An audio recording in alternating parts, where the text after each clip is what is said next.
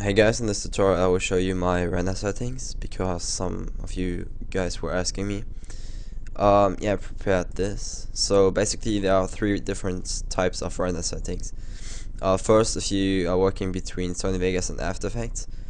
Yeah, second, for the highest quality, like short edits, like if you have a edit or something and you want it like the best quality you can get.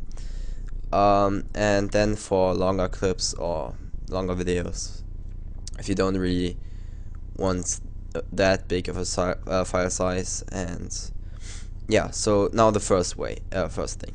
So if you're working between Vegas and After Effects, let's say this is an edit and you want to render out this small part. If you want to edit this in After Effects, let's say this part, then you just select that, go to File, Render As, and change this to AVI, with video for Windows. So that's basically a very big file size, but also the highest quality you can get. So yeah, then you go to Custom, and if you change this to 59.94, and yeah, just copy down these settings. Audio, if you need audio. Project, then go to Project and be sure that this is on best. Click OK and then save it. So then let's say you import it into After Effects, and now you added all the effects. Let me just open Project. Yeah, this one. So let's say you now edited the clip in After Effects, and then you want to edit, put it back into Sony Vegas and edit it there. So then you go to Composition, add to Render Queue, then you go to this, and now there's a change. So because you wanted to add maybe slow motion in After Effects, you had the frame rate 59.97, but on YouTube you won't see the difference between 29.97 and 59.97. Let me just change this.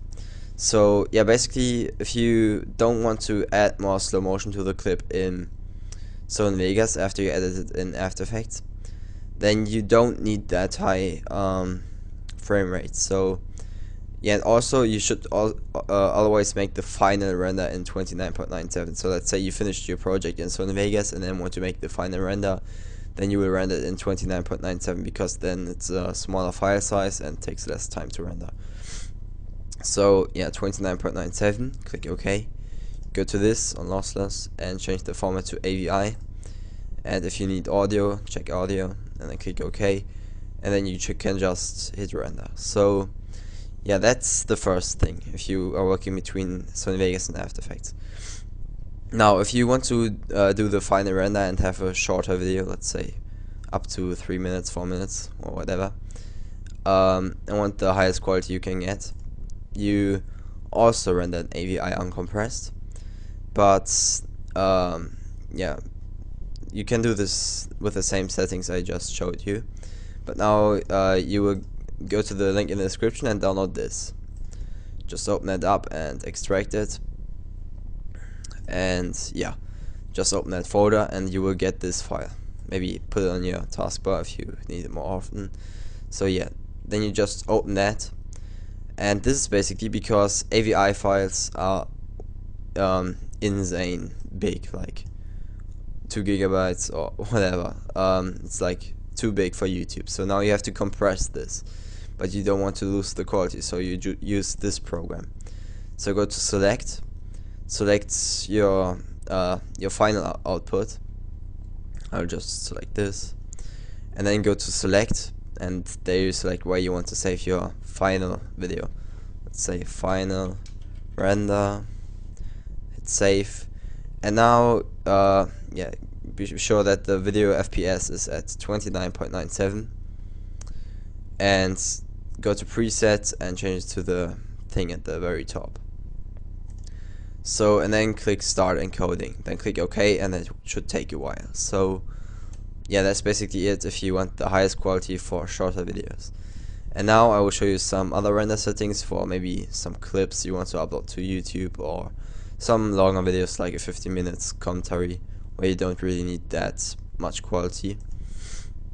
So let's say yeah, you have a very long video now.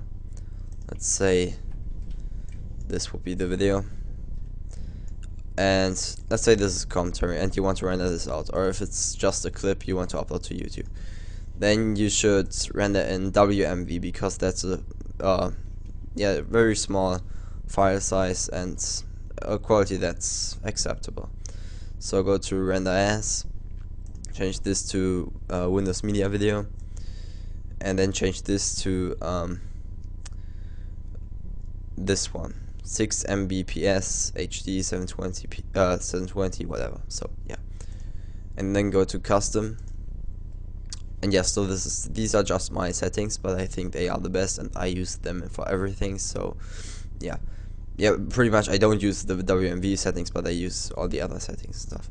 So go to video and change the video smoothness to 90, or if you don't need that much quality, to maybe 80, but I would just stick to 90, and then change the frame rate to 29.97. And yeah, but if you want to send it maybe to an editor or something, you should change it to 59.97, but that should be obvious. So yeah, then bitrate, that should be 6, project, best, okay, and then hit save. Another thing you could do is MP4, that's a bit better quality. So go to main concept, AVC, AAC, MP4. I already have my presets, so yeah, just copy down these settings. It's important that you go to constant bitrate 14 million. So yeah, these settings are, if you may want to send the clips to an editor, you should use these settings. They are a bit better quality than WMV, but also higher file size, but that shouldn't be too much. So yeah, audio and project, okay, and these are my MP4 settings. So yeah, I hope this tutorial helped you. If you have any more tutorial requests, write them in the comments, please. If you have any requests, write them in the comments. Yeah, and yeah, like the video and check out some of my other videos. So yeah, that's it, and bye.